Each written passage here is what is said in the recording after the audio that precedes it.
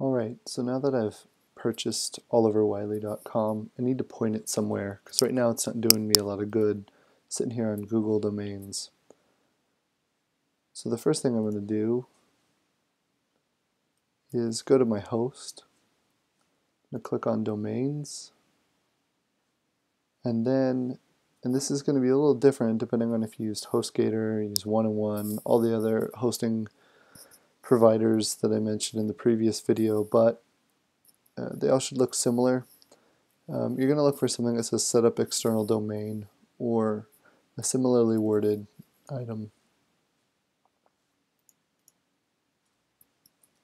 I'm going to type in oliverwiley.com. And right now it's just asking me to associate it with a particular package.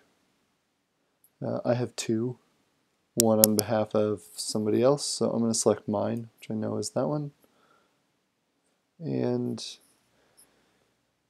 it's going to get a little technical here, but I'm going to go with the default suggested name servers that 1&1 uses. There are some reasons for that. Not everybody's going to need that. You can always leave them with Google. In fact, if you're using G Suite, you probably should. But if you're using G Suite for anything, you end up on a job that's using it, whatever, make sure to read the technical documents that come with that. For now, though, I'm just going to click the recommended name servers.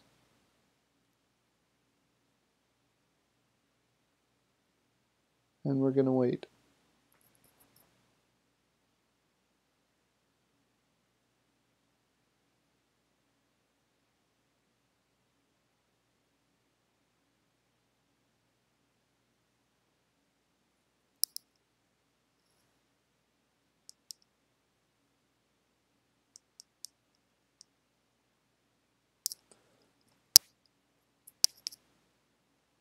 Alright, so we need to copy these over to our Google domain.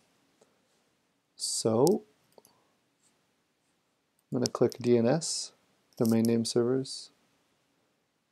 I'm going to use custom name servers, copy, paste, oops.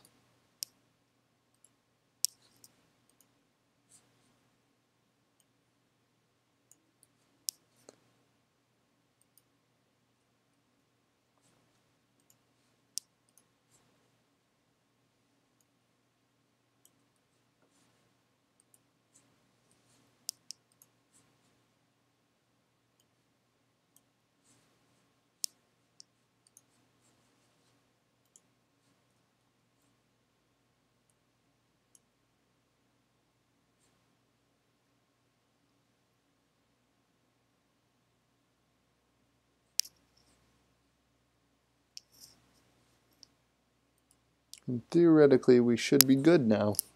You have to do this copy and paste thing within 30 days, but it's easiest just to do it right at the time so you don't forget. Otherwise, your domain will shut off.